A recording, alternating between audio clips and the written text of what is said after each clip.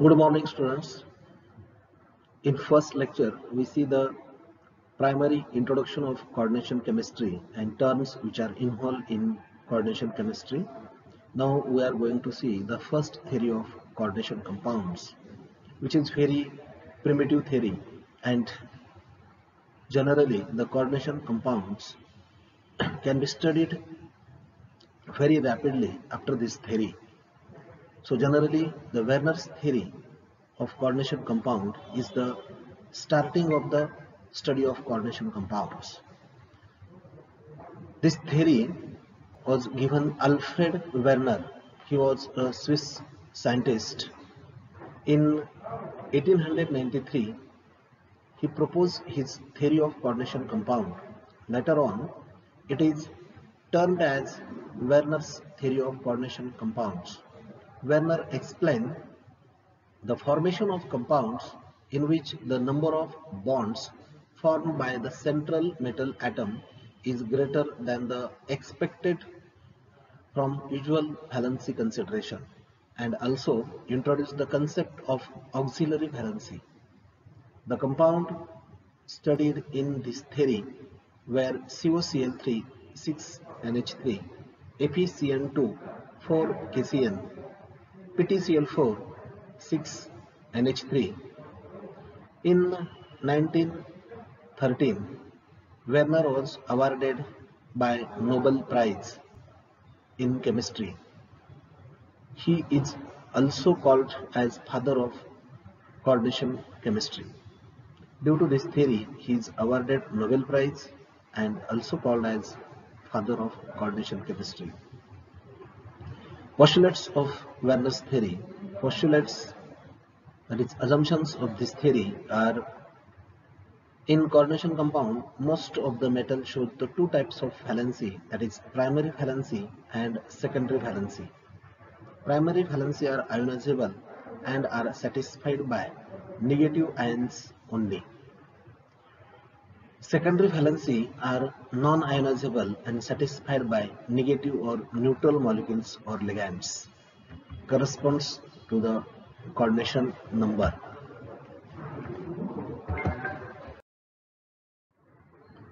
The attachment of primary valency ligands to the metal ion are shown by dotted lines, while the secondary valency ligands are shown by thick lines.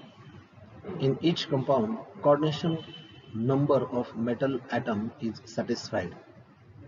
Next, every central metal atom have fixed number of secondary valencies. That number is known as coordination number.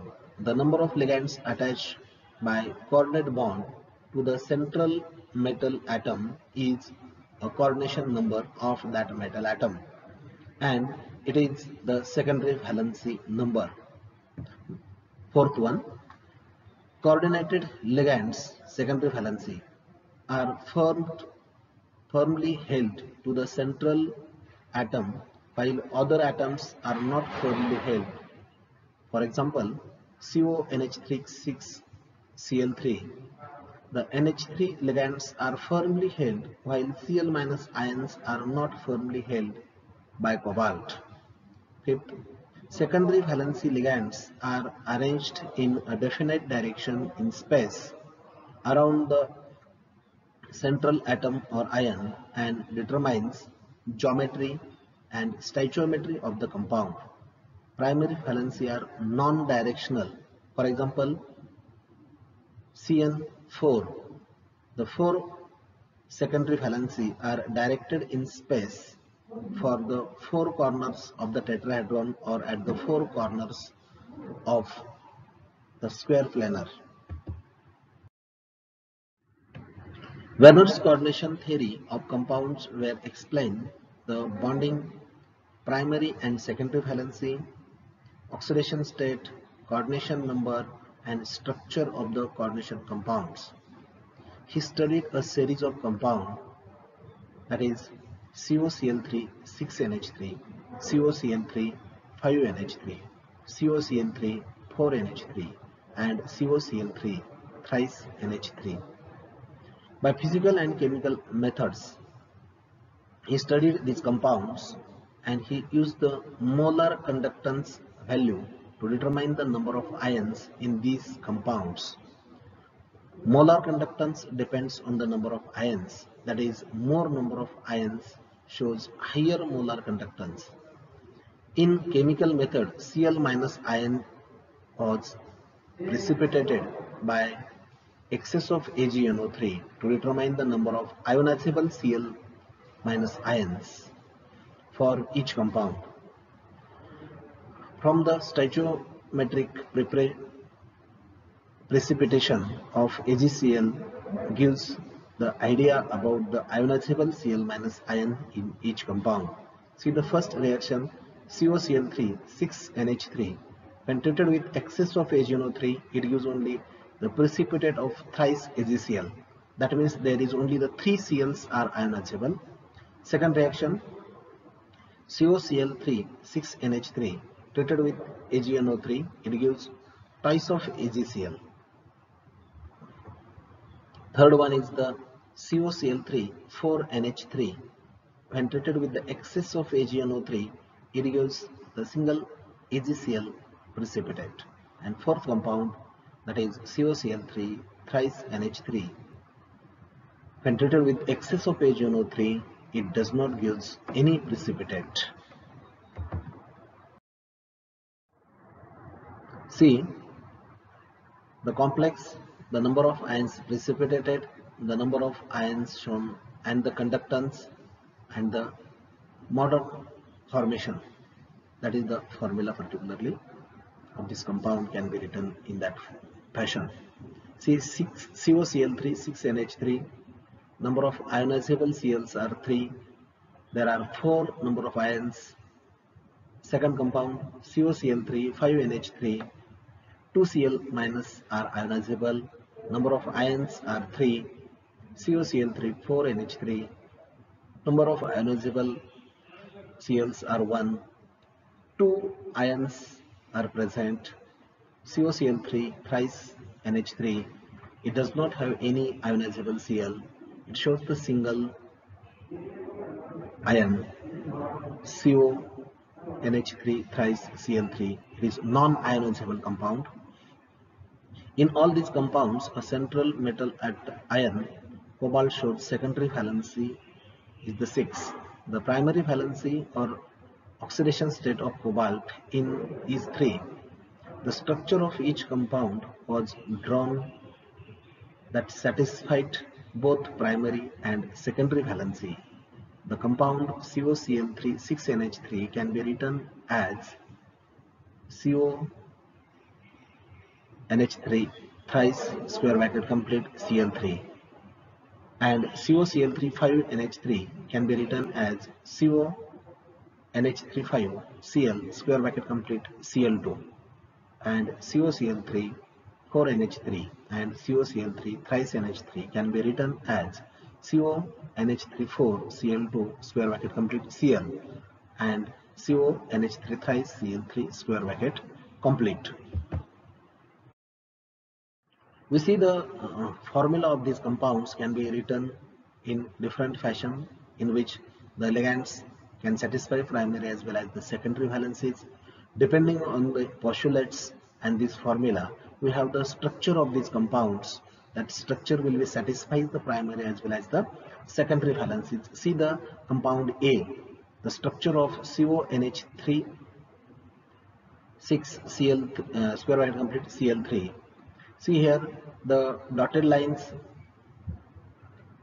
Cls are attached, which will be satisfy the primary valency, while the NH6NH3 ligands are shown by thick lines, they can satisfy the secondary valency.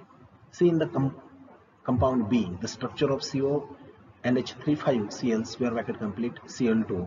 Here one Cl can satisfy the primary as well as the secondary valency, so it is shown by the dotted as well as the thick line.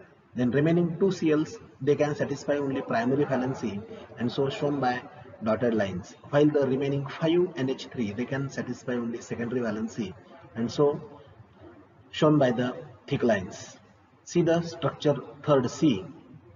Here 2 Cls can satisfy the primary as well as secondary valency, one Cl can satisfy the primary valency only. So two Cls can be shown by the thick as well as dotted line. One Cl can be shown by the dotted lines only, and remaining four NH3 ligands can shown by the thick lines. They can satisfy only the secondary valency, and structure is like that.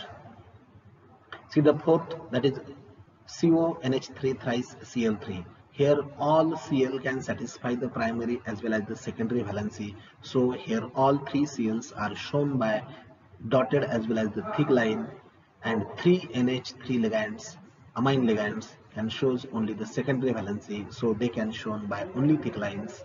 Thus we have the satisfied structures according to the postulates, and Werner gives the idea about the how you can write the formula for the coordination compound, and how you can draw the structure, how you can show the attachment of the ligand to the central metal atom. Either it can satisfy the primary valency or secondary valency.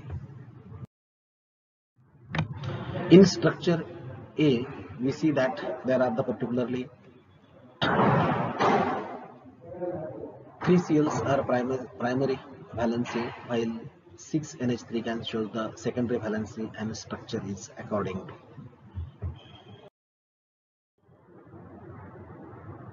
Werner explains.